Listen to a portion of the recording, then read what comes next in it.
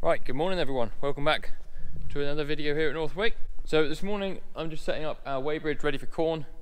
I had a whole video recorded on setting that up yesterday, and my camera really let me down. I've been having some issues with the GoPro recently from it like not recording, and then yesterday I tried to download all my video files. I had 15 files to download and 4 of them downloaded and the rest of them were non-compatible apparently. So what the hell happened there, I do not know. Before I show you that, this is our dung midden, so it's currently empty. All the dung's gone out into the fields where it's going to be spread. So we've got just restored a few machines in here. We've got the trailers torn down ready for corn harvest. So that's what we're setting the Weighbridge up for. One interesting thing I thought I'd show you just whilst it's here is one of our 6620s. This one's known as Big Boots because it's got the wider tyres on. We have two 6620s. John's actually taken the tyre from this tractor off to a place in Exmouth this morning to get a major repair done on it. It had a big slice down the inside of the tyre. I was hoping to show you guys before he'd taken it, but he's beat me to it. And we patched it twice, and the patch has held for so long, and then it's just finally given up. So that's got on the way to have a major repair done. It looked a bit like this, the slice, but on the inside wall here. I'm pretty sure it's come from our batwing topper. The drawbar has a nasty piece on it that if you turn too sharp you catch. So that's what's going on with that one. This is the other 6620, slightly older one, called it Little Boots. That one's on a trailer ready for corn. Other Marshall trailer there's ready for corn. We could use the Fleming trailer because it's got the solid sides, but we'd have to put a piece of perspex or something in there to stop it coming out. So you wouldn't be able to fit it very far the way it is at the moment. Because it's got a solid back door as well, whereas these Marshalls, when they're silage trailers, they've not got a solid back door, they've got a grid like that one has there. But yeah, that's what's going on with a bit of the machinery at the moment. The new shed, which is behind me, you can probably just see it there above the feeder wagon, is all complete, and I might move some of the fertiliser up into the new store later on, because I think John wants a bay in the current fertiliser store to tip some cake when that comes from creep feed. So we might do that in a bit. Second cut's in the pit, you saw us do that the other day. Some bales on the front now, but we're going to play with this. This is our Griffith Elder mobile Weighbridge. So this was over at the research farm because we weigh all the research silage into the pit when we do first cut over there. We would weigh second cut in as well, but we're going to make bales, so we're probably going to stack the bales back here, hence why we brought the bridge back here for that, and also for the corn because we're going to weigh the corn in and also the straw. So this is where I put it. I set it up yesterday, planning on coming down this track when we come in full over the Weighbridge, turn around on this big concrete apron, and then if you look up here you'll drive straight up into the new grain store. So there's 2 roller doors there with 2 grain stores. So that's where the grain is going to go. So these Weighbridges are quite popular. I've seen a couple others around. This is all the wiring it comes with. So I've got to plumb these all together. I think that one runs the box, which is this. It's like a laptop box with all the gubbins inside, to the what we call the traffic light, which is the display. So that one runs from there to that one, and then these, I think there's 2 wires there. They run one between the 2 Weighbridges, so there'll be a bit in the middle we've got to run, and then one from the outside to this as well. So I'm going to try and set all that up here quickly a minute. Right, so I've got the wire that connects the 2 bridges together. So there's just a little socket in under here. It's quite well protected, you can't really bash it with anything. And this short wire goes in between the 2. What we do next is we take this long wire, and there should be another socket either on this end, no, which means it'll be at the other end, just in here. So we undo that one, and then that one runs from there to our box. So we'll go and get the box. Right, so we plug that one in there. These are really fragile. The pins, I don't think these are the female end. See in there, there's some very small holes. They've got to go in a very specific way. You've got to go that way up. In the end of the box here there'll be a set of pins, this and that, and they are very fragile. you've got to be extremely careful. You can't force that in there at all. It's just got to go and find its own way in, and then you don't push it on, you just twist that lock there, and that's how it connects. So that one's plugged in. This box, we've charged it up, so it's 100% charged at the moment, but you can run it with a power lead, so you can put power in there if you're going to be using it all day. The next thing we need to do is plug in the traffic light. So that's over there. When we're using it, it'll be right back by those bales, because what you need to do is weigh the tractor on here and then weigh your trailer axle separately. So you need space to be able to drive off and still be able to see the weighbridge. Well, that one plugged in there, the memory sticks in there, and there's a little receipt printer in there for printing out all your information as you're going along. Right, I've got it all plugged in, so the traffic light plugged in there, weighbridge is plugged in there. I put the traffic light down there because in a minute I'll test it with the tractor. Just the moment of truth if this is going to work or not, so you hold the green button to turn on. Right, so we've got everything plugged in on the weighbridge, and the display is down there, as you can see. So it's displaying 0. I think at the minute it's in what we call manual mode. When we use it, when we're doing our harvest, we'll probably use the fob, so you get the little clickers to start the weighbridge up. And to do that, you would have to go into here and options and set it all up, and you add your tears. So the operation mode at the minute is in basics, so that's fine, so that's what we're going to do. When you want to set up your fobs, if you do use fobs, you would go here into vehicle setup and you'd add a tear. And before you add a tear, you need to weigh yourself empty, because when you add a tear, you need to put it in manually what you weigh. But we're not doing that at the minute, so we're just on basic mode, which is fine. So we just want to know what we weigh. So as you can see, that's all set up ready to go. On our display over here, we've now got a green arrow and 0, so that means it's all working. It's registering, nothing's on the weighbridge at the minute, and the green arrow is saying you are free to come onto the weighbridge. So I think what I'll do now is grab a tractor and trailer, because there's one hooked up there anyway, and we'll give it a little test. Right, so this is the first dummy run I've done, so this could go one or two ways. It'll either work or it won't. This is how I've envisioned setting this up, so you'll come along the concrete track behind us, so you can't see much because the trailer's there. Get square on with the weighbridge. So when I set it up, I had my tractor the other day to make sure the tyres sort of go between those two big bolts that hold the weigh cells on. So you drive on, and you see, I don't know if you can see it or not, but there's a red cross come up on the display. Stop until that changes. It will tell you your weight down there.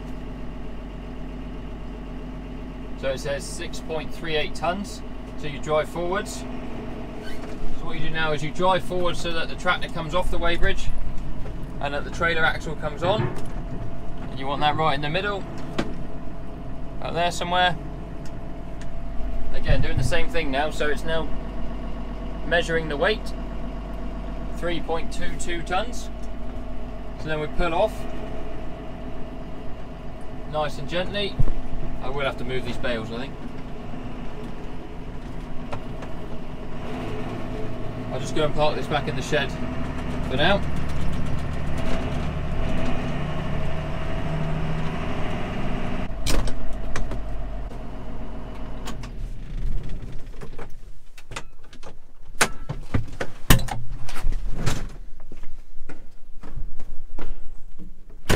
So I'm just running through this all with the weighbridge just to make sure it works, because we're hoping to be combining next week. So today is Friday. Hopefully by Tuesday, Wednesday, Thursday we'll be doing this for real. So I'm going to go over and check the box now. I don't know whether I've got it set up on the receipt to print at the minute. I can't remember, but we'll have a look. Right, so this is the screen you get just on the basic mode when you come over to have a look. Sorry for my microphone here in the shadow, can't really do a lot about that. So I go menu, view records. I can see just now when I weighed, so I was 6.3 ton on the tractor, 3.2 ton on the trailer. So that gives me a total of 9.6 tons, so I can say print, and that should print that out for me. But what you would do if you're using the fob mode, so I think we have 4 little fobs that you use when we're silaging, and they're really easy to use, so we can give them to other people, contractors that come in and help. You set this up into fob mode so that when you approach the bridge, you press button on the fob, the Weighbridge screen will go green to allow you to come on, and then you do the same process we just done. You weigh your tractor, weigh your trailer, and that collects it all and puts it on the receipt as you go on through the day, so you don't ever have to worry about writing things down. So the only thing you ever have to write down for the fobs is your original tear. This isn't going to print, by the way, because I just realised there's no printer paper in there, but normally it would then print it out on a receipt for you. So you would take your 9.6 ton reading there, you go on to options, and yes you do, vehicle setup, and then you go add tear. So we've got 4 or 5 fobs, so that's where your vehicle number comes in. So say you were fob 1, you'd just press up to get fob 1 there, and then you press next, and then you add your trailer weight. So we were 9.6 tons there, I think it said. You put that in there, and you press next, and then that allocates your weight to your fob as your tear. So it knows when you weigh, it will subtract your tear from your final weight and give you your net weight for whatever's in your trailer. So I'm just going to cancel this before I set something up I don't want to. But I'm quite happy that that's all working. We've got loads of receipt paper, so we'll put a receipt paper in there so that we can use the receipt when we're doing the corn, because that'll be handy. That's working fine, so I'm really happy about that. We have had a little issue with the weigh cells on this, but to be fair, Griffith Elder have been really good, because they're not local to us at all. They sent a mechanic out twice, once to fix it and then a second time to calibrate it, which is really good of them. These things are stupidly heavy. They're not going to go anywhere when you drive on them. They're not bolted down here, but you can bolt them down if you want to, if you had them fixed. So yeah, we're really happy with them, and hopefully they'll perform flawlessly next week when we're combining. Right people, front mower on, back mower on, but sadly we're not going mowing. We're just moving them from the new shed over there into our existing machinery shed, because they were in one of the bays where I got to put some fertiliser, so just trying to squeeze them into a gap here the best I can.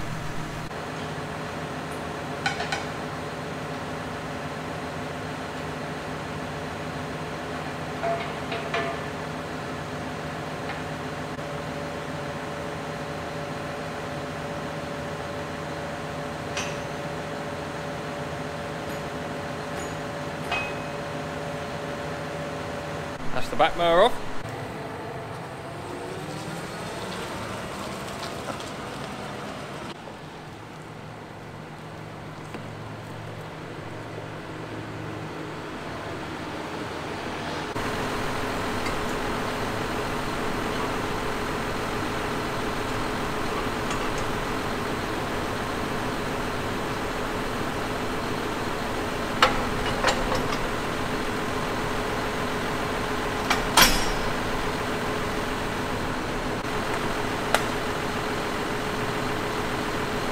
That is the second mower off.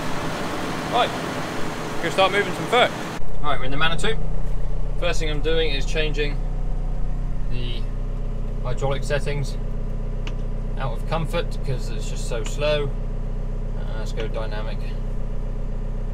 Alright, so now when we use the joystick, so it revs itself up a bit quicker.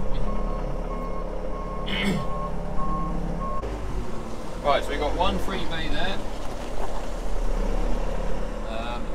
Craig's going to move that loader in a minute, put it on the Massey. And we've got another free bay there, so I'm going to put, I think the night tram will go up the far end where there's not a lot of stuff.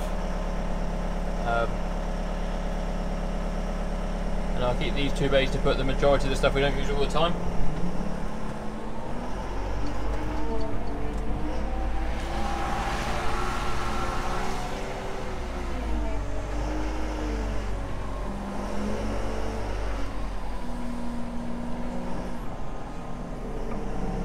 First thing I need to do is get rid of that part bag, because that'll have to go on the front. That's got a spike in it.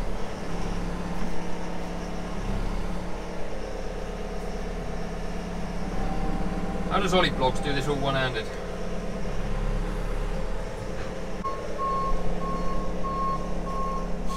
So it's got the thing in the bottom for letting out what you want. You can leave in what you don't.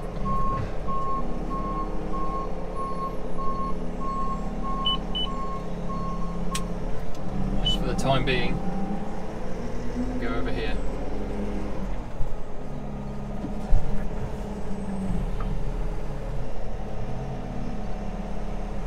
so. Right, so all these blue bags are either Nitram, single top, or MCS, which is multi-cut sulfur. So they can all go in the same bay.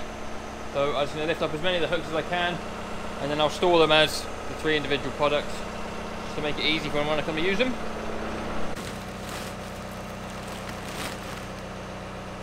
Now we're talking 4 bags on at once.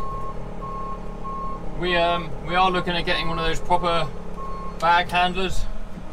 That's their real proper name, like bag lifters, just because they are a bit safer, and also they're the opposite way around to pallet fork, so the lifting bits are on the top so you can get high to the roof. Not that that'll be a problem in this new shed, but so there we are, first bay done. Doesn't look much in there, but these are the 3 products we use the most of each year, and we try and run out before we order some more. So there's multi-cut sulfur on the left, which goes on all the first cut ground before we mow it. Single top is for the wheat, and then Nitram is for topping up grass ground for grazing, and also the did put some on the wheat as well last year. So that's all done there. Brakes in a move that loader probably after dinner for me, which will be handy, and then we'll start filling up this bay here now. So we've got several products. We've got lime, we've got TSP, we've got MOP, and we've got keys right here. So we'll put the TSP, the MOP and the lime probably all together, or I might even put the lime on front of the keys right. I'm going to put that in the bottom bay. We've got tons of that. That's used to top up wheat for sulfur, but that's where the single top comes in. So since we started using single top, we haven't actually used any of that. That was bought a long time ago, so we'll put that in the bay, so it's still there, it's still fine to use. John's got an empty bay there now that once it's dried out, we'll brush it out and he can tip some feed in there. Right, so after dinner, we're moved on to the middle bay now. I've moved all the keys right. The keys right we've had has been in our store for a long time, and I had a lot of trouble with a couple of the old bags. I had one, I don't know if you can see there, there's a white smudge mark on the concrete. Just there. I was carrying up the last bag, and all of a sudden the bottom of it just fell out and keys right everywhere, which is annoying because we've lost the keys right, because once it gets in the air it goes bad. And also it's like walking on ball bearings fertiliser, so I swept it all up and scooped it all into a half-ton bag, and so I've cleared all that in now. There's a bag there that's had old fertiliser in it ever since I've worked here, so I've got no idea what that is, so that will have to go on the muck heap or something, or can't really do anything with it. These are all the last of the MOP here, so they're old bags, so they'll go on the front so they can use first. And that there is TSP, so that's all new as well, so that's fine. Quite happy with those bags. And then there's a little bit of lime in the corner there that will go in front of the keys right. Other than that, we're making good progress, and should hopefully get it all done in the next half an hour or so. Ah, look at that! An empty-ish shed. So that all there can stay up there. There's a lot of recycling. I know it's really messy at the minute, but there's some liquid fert drums there that have been cleaned that need squashing to go in a bag. Plastic and some old bale wrap cores that got damaged. And then all these part bags of fert. So I'm going to sort this out in a minute, have a bit of a tidy up, see if we can do something with it. So here we are, all done. One bay of Nitram and other bits and pieces there. TSP and MOP in the middle. Keys are right and lime on the end. All as neat as it's ever going to be, because as we all know, as neat as it starts, it never stays the same. And then, so this shed, I've never seen this shed empty without anything in it. I've got all the recycling in one corner there to sort out on Monday morning. There's a load of straw, there's a bit of scrap in the back. And yeah, a bit of tidying up, and we can put some straw or feed in there for the calves. So that is me done for the week. I'm on at the weekend, so I'll come in and check the stock. What I might do at the weekend is film a little look round the inside of the new store and the new shed, and then also go around the other buildings here, because there's been a lot of new subscribers since I did that last time, so we'll probably do that. Weighbridge is all ready for corn harvest hopefully next week, so exciting things happening. So thank you guys for watching. If you enjoyed the video, please remember to give it a thumbs up. That really helps get it out to more people. If you're not already, then please do hit subscribe below the video. We've gone over 4,500 subscribers now, which is really good. I'm well chuffed with that. If you want to follow me on any of my social media links, they will be in the description below, and they'll be on the screen now as well for you guys to look at. And see you guys in another video very soon. Cheerio.